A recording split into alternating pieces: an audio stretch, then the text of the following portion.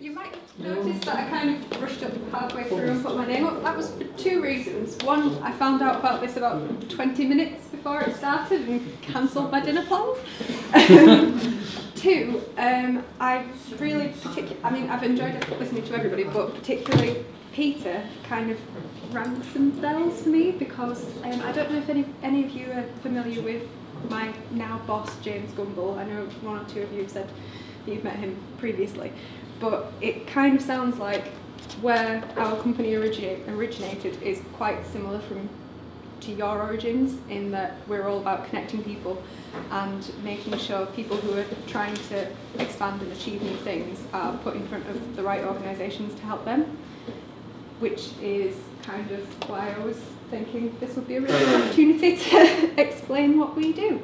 Particularly since, as of I think the beginning of this week-ish, we are now officially based in Farset Labs. So, hi, we're going to be about a bit more, although you may have noticed that I'm not local. I'm over from Yorkshire just till the end of the week, but yeah, Xpand is now kind of based around here, if you want to hear any more.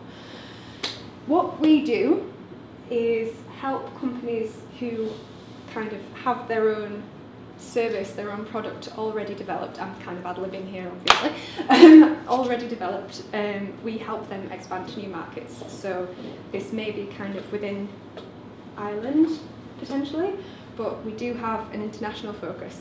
And the way this began, as Peter was saying earlier, I'm going to tell you the story of James.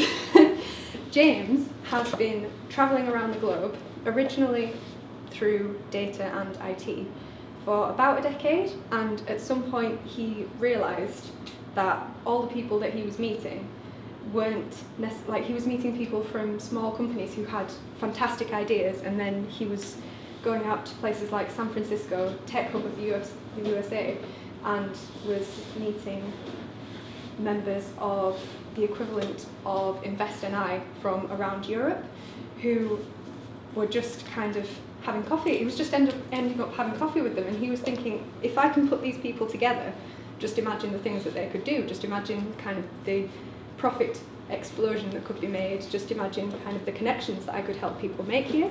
And then the other side to James is the data side, where he saw all the data that he could collect on markets around the world and use that to tell people, analyse that himself and use that to tell people exactly where they could take their product, their business. So far we have focused on working with digital products just because that's where quite a lot of our background lies. I should also mention we've got a very, very diverse team, not just in kind of background and work. I mean, my background, I'm going to be upfront right now, isn't that technical. I previously worked in healthcare and before that journalism. I'm very much a kind of talky, fluffy, but James calls me fluffy. So I heard the expression Rosetta Stone earlier. I work with a lot of techie guys, and I'm trying my best to explain what they do to people from not necessarily that techie background.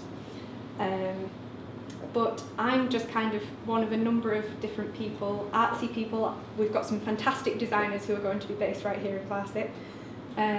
And we've got a lot of kind of programmers, technological people who've all come together, many of whom are really fantastic contractors who've donated time because they actually believe this could really work, who are coming together to help kind of organisations who've got their idea, who've got their product, take it wider, take it further, know where to take it further, and then know how to take it there.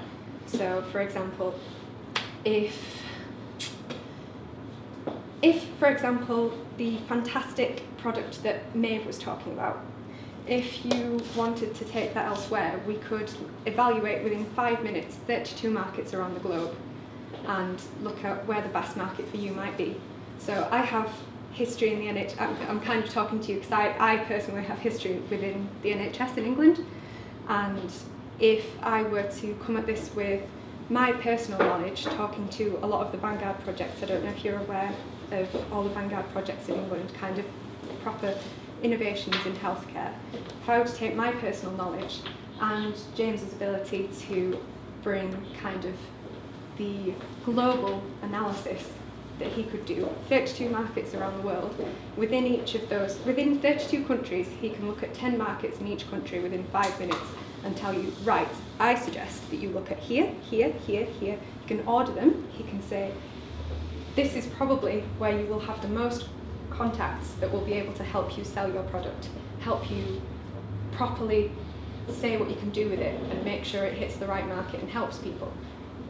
Alternatively, if you feel that you could move into this market, this would be a second best bet. He can order that for you. He can find you, we can together find you all the right contacts in that market that you can instantly go to them. You can say, hi, I feel you'd be really interested in this. This can help you for this reason.